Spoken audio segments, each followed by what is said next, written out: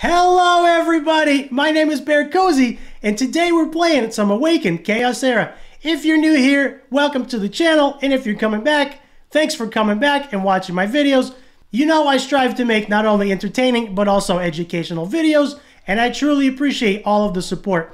What I want to talk about today is Gangelo, or as I like to pronounce him, Gangelo, because I don't think there's a wrong way to do it. But first, let's do our daily summons. Let's go ahead and pop the free one, see what we get, and then we'll pop a few more if this one is no good. Now, I got Connor. Connor's actually pretty good. I believe I have 6 copies of Connor already. This is probably my 7th or my 8th. My Connor is currently level 50, and he does need to be 6-starred whenever I get to it. Let's go ahead and pop 1 or 2 more, see what we get. This guy I don't want. And the next one is unskippable, so we shall see what it is. Is it an epic? Is it a Lego? Come on, baby. Show me something good. Oh, we got a Lego. Oh, my God. Oh, my God. Listen, for those of you that don't have Gangelo, I am so sorry. That is my 2nd copy of Gangelo. Oh, my God. Oh, man. Wow. The first copy, I am on cloud 9 right now. That is crazy. The very first copy of Gangelo I got was about a week into the game, maybe less than that. I summoned him from the free daily shard, and that was crazy. I know there are lots of you trying to get him and cannot, and this is my 2nd copy of Gangelo. That is absolutely insane. I'm sorry, you guys. I'm happy for me, but if you don't have him, I'm very sorry. Don't leave me hateful comments. I am just taking what I can get. Oh my goodness, that is insane. Absolutely insane. Wow. Oh my goodness. I am on cloud 9 right now. That is how you pull the best legendary in the game. I'm going to be on cloud 9 for quite some time, but I want to look at Gangelo. Most of you know that he's an amazing poisoner, and what really makes him amazing is primarily his trait. Now, if we look at his trait is called Enhancement Agent. All enemies take 50% more damage from poisons. Gangelo works really well with Santis, with Valak, or any other poisoner. Off the top of my head, I'm not sure if there are any other poisoners right now. My roster is very small still. And for me to pull a 2nd copy of Gangelo is absolutely amazing. I will be on cloud 9 for quite some time. I'm still in shock. I was not expecting that. Most of you know I have been trying to pull myself another healer other than Rodira. I actually cannot pull another healer other than Rodira, and Rodira is my only healer. Now, if we look at my legendaries, these are all the legendaries that I have, and you can see my roster is very small. And of course, after I use this new copy of Gangelo to ascend my main Gangelo, I will go down to 6 legendaries, which is very tiny. I did just fuse Cyrus yesterday, and that was a lot of fun. We did it together on camera. If you haven't got a chance to see that video, check that out. So before today's Gangelo and yesterday's Cyrus, I had 5 legendaries, a total of 5. Brand Mountain King I got from the Magic Pass, and Evira I got from the 2nd Magic Pass as well. And right now we are currently on the Hydrusia Mountain Pass. So as you can see, my roster is very small, and I'm working with what I have. I would love to pull another healer. I would love myself a Blackhorn, a Mathasia, but right now I just can't seem to pull myself another healer. So looking at Gangelo, his trait makes the enemies take more damage from poisons, and poisons, of course, deal damage based on max health at the end of the turn. So he is very good in the higher dungeons where the enemy's health is higher. If we look at his basic ability deals 80% damage, which is not very much, but it also applies poisons for 2 turns, and that makes him very good in the cursed set, as we've seen, because every now and then he will get a secondary proc of his basic, adding more poisons to the enemy. Now, his special actually removes all positive effects from an enemy and deals 100% damage, then heals this character based on the number of poisons the target has. So this is very good for self-sustain. If you are lacking heals in dungeons, this is very good. It removes all positive effects from an enemy and then it deals 100% damage. Right now, I have been running my Gangelo with his skills turned off, and I'm only using his basic to try to get the extra procs on his basic for the poisons. But you can run him with everything turned on, and he will not only heal himself every 3 turns, but he will also remove all positive effects from an enemy, which is very, very nice. And if we look at his ultimate deals 100% damage to all enemies and applies poisons for 2 turns. If the enemy is affected by poison, it also applies no positive effects for 2 turns, and that's on a 4-turn cooldown. So the nice thing about this is his ultimate poisons all the enemies, which is very, very nice, making the whole group take a lot of extra damage. Now, Gangelo is one of the most coveted heroes, primarily because of his trait. Not only is he very, very tanky, but his trait is what makes him very good.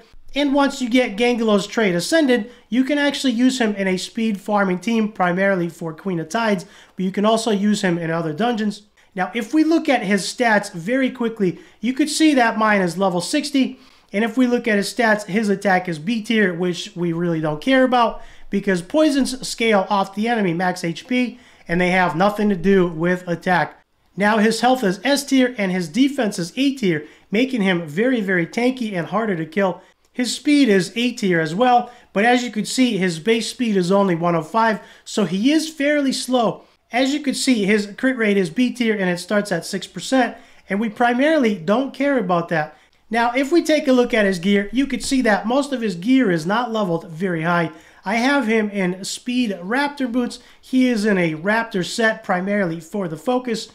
He has a Cursed ring. I also have him in a Cursed set. So right now the sets are Cursed and Raptor, and that's been working very well. I put him in a Raptor set because primarily I need the focus. As you can see right now, he is over 94% focus, and that is a little bit high. You really want somewhere between 70 and 80%. I typically shoot for 80%, and that works very, very well for me.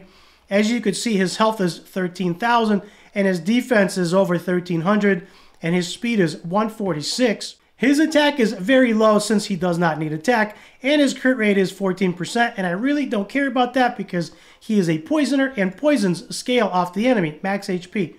Now, if we look at his gear is not rolled up very high, primarily, 1, because I'm still fairly new in the game, and I'm still working on rolling some of the gear, and 2, he doesn't need his gear rolled very high. He's very tanky to begin with, and his poisons scale off the enemy max HP, so we really don't need to give him any more attack.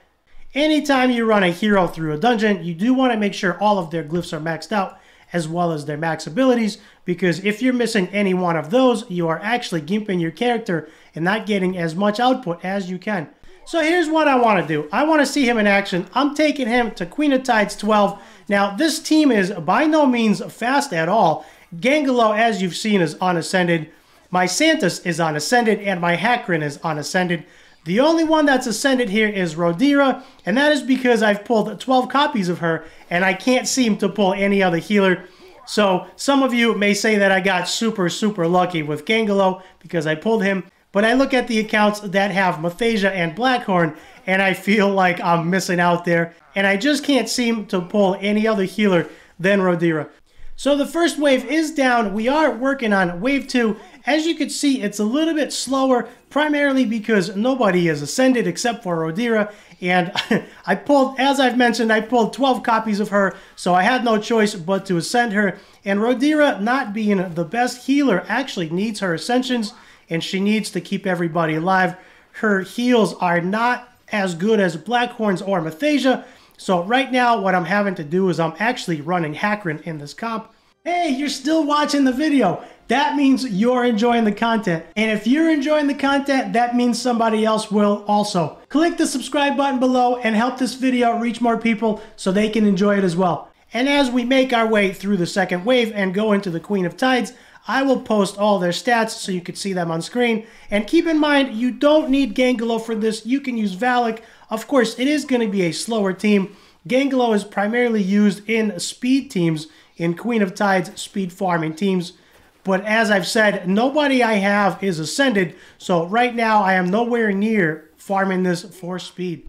Going into the Queen of Tides now, here's what we're doing. My priority right now is The elite on the right is my first priority, and then the boss is my second priority, primarily because the elite on the right actually heals the queen, and we want to kill him as fast as possible. So I have Hakron going first in my group. I believe I have Gangelo going second.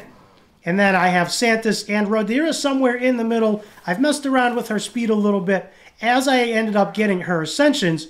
Now let me pause this right here. It's on a multi-battle. As you could see, really quick, as you could see, the Queen of Tides is actually stunning Hakron, but I used Rodira to cleanse the stun off Hakron. Now I did that on purpose. I've mentioned that in a couple of my other videos. And I have the Queen targeting Hakron with the Aqua Cage, which is the stun, on purpose. And I did that specifically by leveling his weapon just a little bit higher than the weapon of Gangelo and the weapon of Santis. So Hakron actually has the highest attack, and I did that by leveling his weapon. I will put up their stats and their weapon on screen right now so you can see it. And by doing that, it actually forces the queen to stun Hakron, allowing my Gangelo to be free and my Santis to be free, which are my poisoners. And of course, it frees up my Rodira as well. So my poisoners and my healer can do their job and keep the team alive and continue to do damage. Hakron right now is primarily just to take the stun, and he is primarily here just to increase the max HP on the whole team. And as you can see, once Rodira takes her turn, she will cleanse him. Sometimes she syncs it up, sometimes it's a little bit out of sync, and that is unfortunate. But Hakron having the highest HP in the group, or the highest defense I should say, Hakron having the highest defense in the group can actually take that Aqua Cage no problem. And as I've mentioned before, I did that on purpose. So there goes down Queen of Tides. We get ourselves some 6-star boots. And as you can see, there's the team. There's the runtime. Right now, my runtime is 5 minutes and 49 seconds. It's not fast by any means, but I am running this on the laptop, and it does tend to be a little bit slower when I'm filming. Now, as I run this on the PC, it does tend to be a little bit quicker, and it's closer to 5 minutes. Let's see what we got. So we do have some 6-star boots here, and these are actually speed boots, which are very nice. They do have crit rate percentage, and they do have health percentage. So the boots being 6-star speed cursed boots with 2 percentage substats, I am going to lock them, and I'm going to hold on to them. The necklace I don't really care about. It's flat attack, and it's only 5-star. So there he is. You've seen him in action. And as I've mentioned, I want to show you their weapons. So right now, as you can see, Gangelo's staff is leveled to 12. And I took it to 12 primarily because I got a roll on focus. I wanted to see if I can squeeze out some more focus or some more speed because Gangelo is really slow. And I did not, so I left it there. And there's really no need to level him. Now, if we look at his info, and if we go to more, you could see his attack is at 1,641. And I stopped it there because if we go and we look at Hakron, Hakron's attack is actually at 1,743. And Hakron has the highest attack in my group unless I bring Zatlux. So Hakron is at 1,743. And if we look at Santis, Santis is at 1,400 and change. So as you've seen, Hakron actually has the highest attack in the group. And as I've mentioned, I did that on purpose for Queen of Tides. So there it is. There's the spotlight on Gangelo. I am still on Cloud 9. I can't believe I pulled my second copy. And that is absolutely amazing. That is just, I have no words, guys. I have no words. I hope you're happy for me. I'm very, very happy. I wish I could get myself a healer, but all things come in time. I'm going to continue working on this. I hope you've enjoyed the spotlight. If you have any questions, leave me a comment down below. I'll do my best to answer it. I am planning on building Valak at some point and using Santis, but to run a Valak and a Santis comp, I most likely have to have Santis ascended to her A5, and that's going to take some time considering right now she has no ascensions. So that's going to be it for now. Thank you very much, everybody. I'll see you in the next video.